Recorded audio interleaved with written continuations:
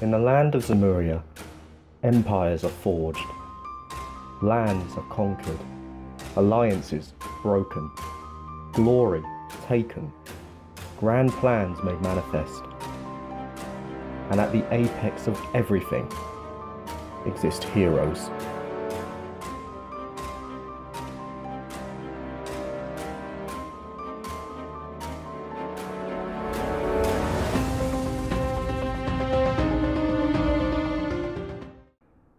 Now, outside of learning Japanese and making Japanese videos, I do actually have other hobbies. For one, I very much enjoy my games, and my favourite genre of games are JRPGs. When people think of JRPGs or Japanese role-playing games, they immediately think of the big hitters: Final Fantasy, Persona, or Kingdom Hearts. Now, even though I enjoy JRPGs, I wouldn't say I'm the biggest JRPG player, in that I haven't played every title under the sun. Disclaimer here, I've never actually played the Persona games, but I have been fortunate to play some of the main titles and also to play some hidden gems in the past as well. I'm looking at you, Eternal Sonata. Now, the JRPGs that I enjoyed personally all had one thing in common. They had a great story. I mean, you're putting in about 50 hours of gameplay. That's a lot of time to sink into it. And for me, you need a good story to hook you in and to keep you going throughout those 50 hours. It's all good having a game with flashy gameplay and crisp graphics, but if the story is pants, then it's not going to hook me. Now, while there are some good examples from the mainstream publishers like Square Enix with Nier Automata and Namco Bandai with the Tales games, it's actually a smaller Japanese publisher that blows them out of the water. Nihon Falcom, a company that's been around since 1981, are largely credited as being the pioneers of the modern JRPG. If you don't know about the company, chances are you'll know of their JRPG juggernaut, the East series, which itself has been around since 1987, and is just on the horizon of releasing their 9th game in the official series with Ys 9 Monstrum Nox. The formula's pretty simple for Ys games: fast-paced combat, killer soundtracks, and great story. I've played both Felgana and Origins, and both were a highly enjoyable experience for me, and it's clear that the company puts real care into their product.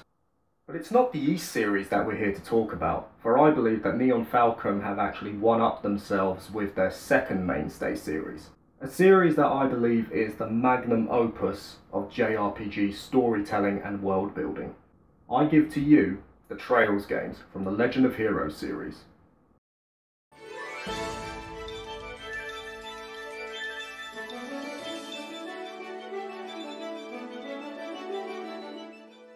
The Trails games, or Kiseki games as they're known in Japan, are a series of arcs that take place on the same fictional continent of Zemuria. On this continent, there exist multiple kingdoms, empires, and independent states, each with their own history and culture, and it's in these different states that the games take place. At present, there are 9 games in the main series. 3 make up the Trails in the Sky games that take place in the Kingdom of Liberl. A duology of Trails from Zero and Trails to Azure make up the sub-series in Crossbell. And finally, the most recent sub-series, Trails of Cold Steel, completes the set with 4 games of its own. These games share the same world, the same characters, and the same overarching story. Now, before we delve into the world, let's have a quick look at the graphics and gameplay. Aesthetically, the Trails games won't be winning any awards. Graphics are simple and can look fairly outdated on newer hardware, even with the newest entry, Trails of Cold Steel 4. The graphics are not terrible though, and they do offer enough of a dynamic palette to keep you intrigued. Gameplay-wise, it's a fairly linear experience for the most part, moving from town to town via an overworld map, taking on side missions and advancing the main story. Enemies can be seen on the overmap, and you can gain advantages by attacking from behind, or in the later entries, stunning the enemies to gain an even greater edge. Once in a battle, you'll find that the Legend of Heroes series uses a turn-based system from character to character. Each character will get their own turn to make an attack, buff up, or if you're a coward, run away. Every character also has their own unique move pool, and some abilities will have side effects, which can give you the chance to attack again or apply effects. On the left, you'll also get a timeline which will show you who is due to attack next, and it gives you the opportunity to work around your enemy's turns by using your abilities wisely. The general formula for battles stays fairly similar throughout the series, with only minor additions given from game to game, So if you make a jump from the oldest game to the newest, the combat will still feel familiar. It's simple, but it's enough to keep you on your toes and to decide what course of action you should take to get the most effective outcome.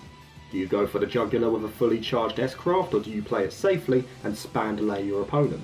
While overworld battles with common enemies are quite simple, boss battles are for the most part challenging, with each having their own unique abilities that can decimate a party if you're not careful. Though there are issues with difficulty spiking every now and then, the good thing about these battles is that they never feel cheap. Sure, you're going to have a hard time every now and then, but there is always a strategy to achieve victory. Customization is also a big part of the Legend of Heroes. Each character will have their own augments called quartz, which give them stats or in some cases abilities. It gives you the opportunity to build a party in the way you want. However, you might feel shoehorned a little bit, considering each character already has a soft role assigned to them based on their own abilities. For example, some characters are obviously meant to be a caster, others are clearly meant to be a damage sponge, but there's still enough freedom there to make a party in the way you want. Now, one more thing I want to mention before we move on to the story is the soundtrack. If you've got a good soundtrack in your game, you're off to a very good start with me personally. And Nihon Falcom are the masters of soundtrack design. I don't think there is a single soundtrack in any Nihon Falcom game that I've played that I hate. They've just got this ability to know what music is going to suit the mood of what you're doing. For example, for the more somber scenes, they know exactly what needs to be played in order to reach that correct emotional pitch. However, if you're amidst a horde of enemies and you need something to keep you going, you get some amazing guitar riffs that really pump you up for what you're going to be seeing. I'm pretty certain it was Nihon Falcom soundtracks which made me want to learn guitar in the first place. I mean, listen to this stuff.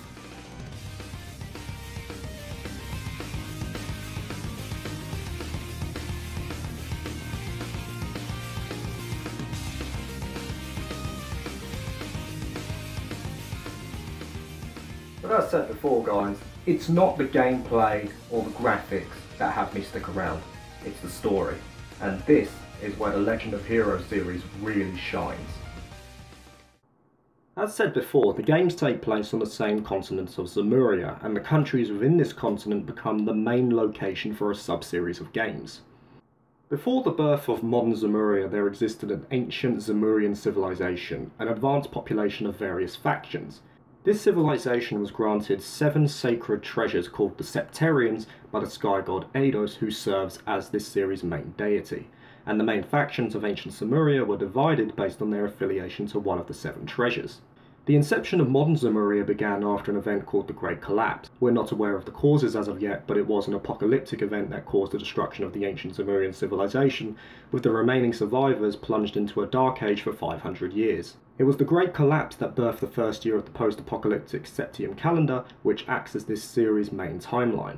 After a half-millennia dark age, the Septium Church established itself and provided solace to the population with the introduction of religious teachings directed to the sky goddess Eidos. It was from these teachings that balance was finally achieved and the dark ages of Zemuria came to an end. The seat of the church itself was based in the holy land of Altaria, a land which we know very little about as of yet, but it acts as the headquarters of the second arm of the Septium Church, the Grausritter. The Grausritter are an organisation dedicated to finding ancient Septarian artefacts in order to maintain order in Zemuria. Within the Grausritter there exists an elite band of knights called the Minion, a group of 12 who themselves are tasked with some of the more arduous tasks. In the year 1150 of the Septium calendar, the Orbal Revolution takes place, which sees the practical utilisation of the universe's mysterious orbal energy. The innovation itself is akin to an industrial revolution and is later mass-produced so that all parts of Zemuria can benefit. But due to the capabilities of orbal technology, it also brought about the potential for destructive weapons, which becomes an important cornerstone of diplomacy in the Trails games. In the year 1202 of the Septium calendar, we delve into the series proper, starting chronologically with the Trails in the Sky arc.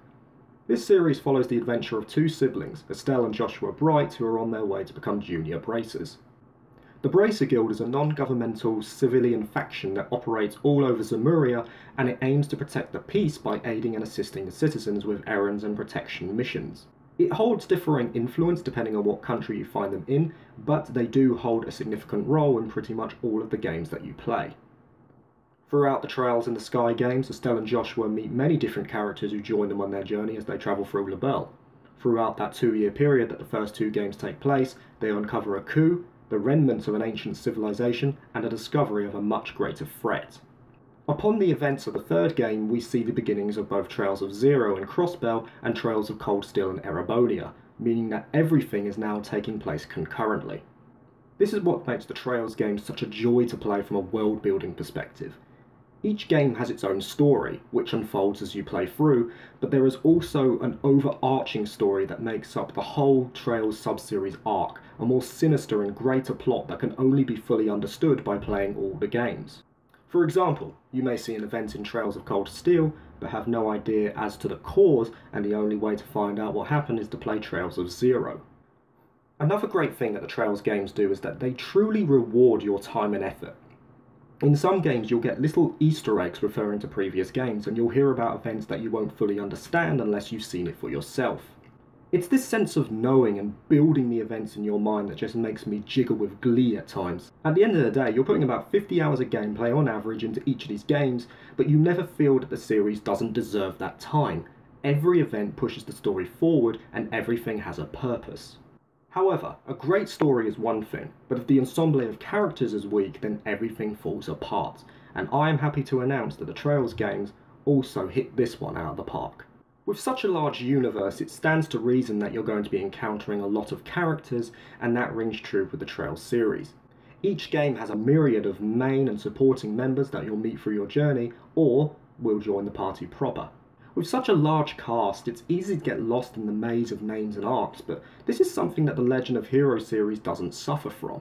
Every character, even the side characters, have their own goals, and their own motivations that drive them forward. Nothing feels cookie cut and pasted on, all the characters feel genuine and relatable, and they all develop in meaningful ways without losing sight of what their character is truly about. Some characters even get full-on redemption arcs, being the main antagonist in one game, but becoming your ally and a potential playable character in a future one.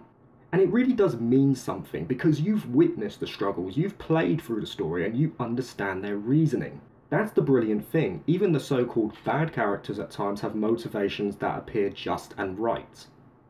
Due to the length of each series as well, the development feels organic, it doesn't feel rushed, and you feel that these characters truly deserve the development that they get. It's amazing that with such a large cast of characters that no one gets left behind, and it makes them all that much more endearing. The interactions and relationships between the characters feel realistic, and on more than one occasion have put a smile on my face as I see it unfold and grow before me. I also feel that the Trails games get the main enemies correct. They truly feel powerful, intelligent and sinister, and it's like you're overcoming insurmountable odds to finally beat them. It gives you the impression that you're aiming for the peak, and when you finally get there at the apex of your journey, you truly feel ready for the challenge. A good example of this is in Trails of Cold Steel, where the main character Reen is defeated 3 times by a particular adversary before he finally overcomes him in one-on-one combat. It shows experience and growth, and a respect to the strength of the enemies you're encountering that you have to constantly get knocked down before you finally earn your victory. Finally, it stands to reason that with all of these events taking place concurrently, that there will be some crossover between cast members from different series, and though this doesn't happen too often in the games that I've played so far, I feel that Nihon Falcom has again done this perfectly. So there is a spoiler coming up for Trails of Cold Steel 2 here guys, so if you don't want to see that, please skip forward to the timestamp to get to the end of the video, otherwise, let's keep going. Near the end of Trails of Cold Steel 2, there's an interaction between 2 characters from Trails of Azure and Trails of Cold Steel. In this segment of the game, you're playing as Lloyd and Risha from Trails of Azure, and are nearing the end of your mission when they encounter Reen and Altina, who are there to thwart them. Since you're playing from the perspective of the Crossbell duo, you're experiencing that sense of mystery and fear as you fight.